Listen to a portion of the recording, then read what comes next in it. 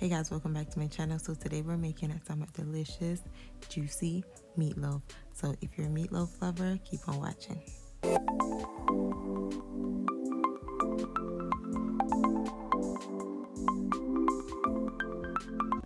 So first, to a hot skillet, you want to drizzle some oil, then add your diced onions, your diced bell peppers, green onions, some red pepper flakes, and some dried thyme leaves. You can use fresh thyme if you have that available. We're going to saute that until it's nice and tender. Once it's nice and tender, in a bowl, you want to add your ground beef. I used 2 pounds of ground beef. Then I added my seasoning that I just made. Once that's nicely added, I then went in with my powdered seasoning. I added some onion powder, garlic powder, some black pepper, some salt, some Italian seasoning, some dried parsley, some Worcestershire sauce, 2 eggs, and some breadcrumbs. I then sprinkled in some paprika and used my hands to mix that all together.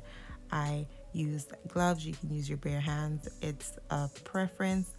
Once that's nicely mixed together, I then added it to a baking sheet that was lined with foil paper for easy cleanup. You can use a meatloaf pan if you want, but I like using a baking sheet because it gives the meatloaf a nice crust. Once that was formed with my hands to look like a meatloaf, I then drizzled it with some olive oil and added it to a 350-degree oven for around 40 minutes.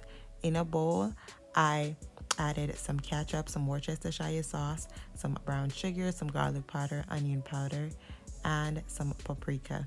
I mixed that all together, and that will be my sauce that I'll be putting on top of my meatloaf.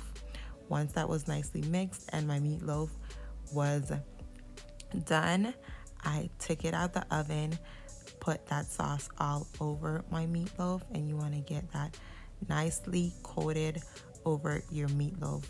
I then added it to the oven for another 20 minutes, and this is my meatloaf. When it was done, I sliced into it, and listen, this meatloaf was too juicy. It was so juicy and tender. You know, you can have some dry meatloaves. This was nice and juicy. And just a little tip, if you want your meatloaf to be even more moist, you can use freshly made breadcrumbs instead of the dry breadcrumbs that I use. That will make your meatloaf even more moist. I had dry breadcrumbs, I used what I had, but you can use freshly made breadcrumbs and this meatloaf will be even more moist.